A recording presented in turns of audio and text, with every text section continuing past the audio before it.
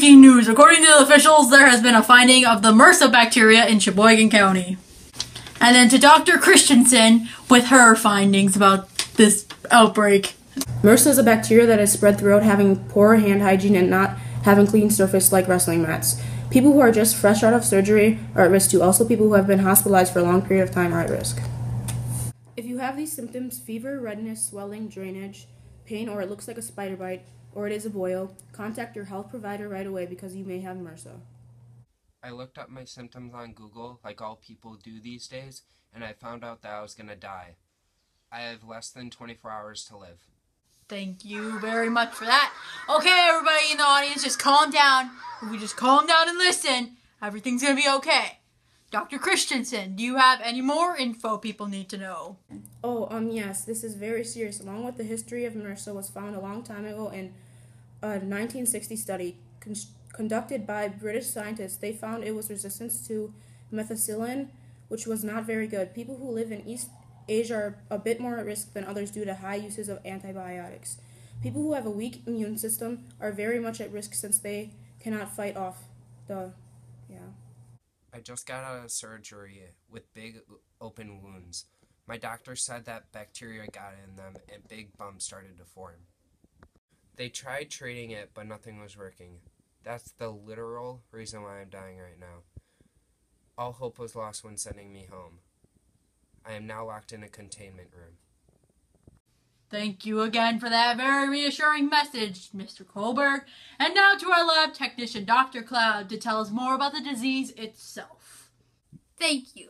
MRSA has the shape of staphylococci, which means it looks like this, like a bunch of grapes.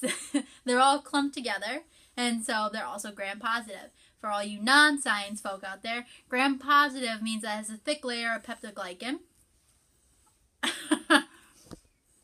which means it's easily susceptible to some antibiotics. But MRSA is a little strange.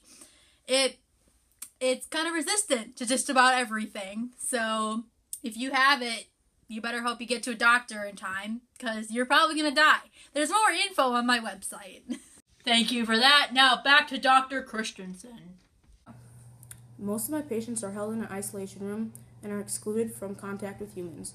Most people that are in isolation are looked after, so if they touch something, we can sanitize the area so that nobody else can get the bacteria and spread it. Well, now, wait, hold on. It seems that Mr. Kohlberg has a question for Dr. Christensen. Hey doctor, I was wondering if you could get MRSA transferred from an animal? Yes. When you touch an animal, you will pick up its bacteria that it carries. Well, I guess.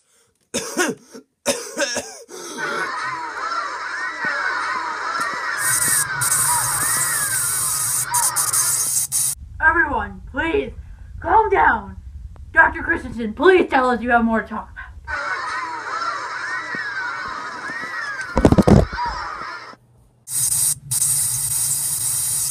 Dr. Cloud, please tell me you have something to talk about. Just